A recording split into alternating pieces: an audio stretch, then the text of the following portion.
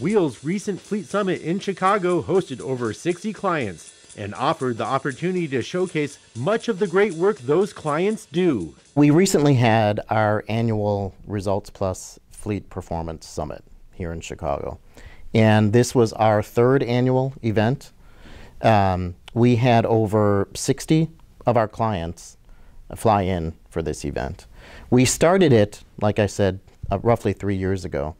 And when we step back and look at those type of events, we really promote getting together with our clients like that and collaborating. And so this particular event is an opportunity for Wheels to showcase all of the great work that so many of our clients do.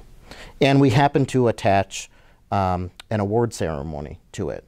So in my group, account management, we routinely assess from a strategic standpoint 5 primary categories for our clients in all of our interactions.